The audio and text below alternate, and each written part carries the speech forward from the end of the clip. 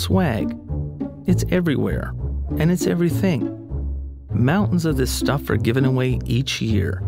Hundreds of millions of dollars spent on disposable trinkets with little value beyond promoting a brand. So I got to thinking, what if I could give my clients something more meaningful than a branded t-shirt? We buy goats in our clients' names for families in the developing world. It's known in some circles as an ethical gift. The goat is our thanks to a client, and then this ethical gift results in a positive impact elsewhere in the world. Or does it? When some clients questioned the existence of their goat, I wondered too, where's my goat?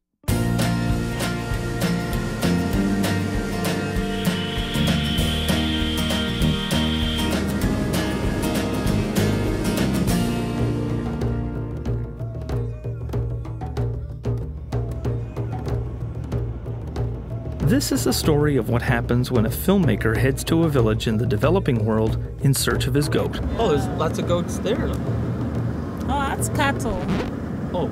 Yeah. Oh, okay, well, this goes to show what I know about goats. And an answer to the question, does my ethical gift make a difference?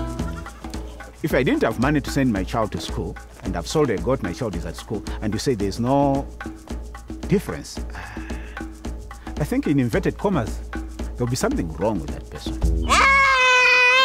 It's a look at what's possible when we think outside the box and choose to use a worldview even while doing business locally. I bought it on a computer, so I click the mouse and I know it's delivered here in Zambia to this village. So there's a good possibility my goat is here. Yes? And whether such a goal is naive. In some ways, when you talk about goats to villages in Zambia, it's like the saying, you take coal to Newcastle.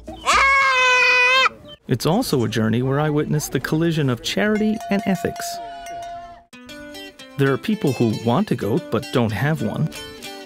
There are people who have goats and want to pass them on. There are people who think goats are a bad idea. Lots of people buy into this crap, and it's tragic. And I think it's very important that there is, another view given, not least, what people really want in terms of their development needs, as opposed to what makes people here feel good. I mean, this is about Western feel good. This is not about serious development. And then there are people who think goats are the greatest. Happy, I'm very happy. But sorting through who's right and who's not so right can be tricky when all you really want to find out is, where's my goat? I think I can go anywhere now and ask that. Ilipuli, I think. I've lost it already. Yeah. Ili kuli mpongo yangu. Ili kuli pungo yangu. Where is my goat?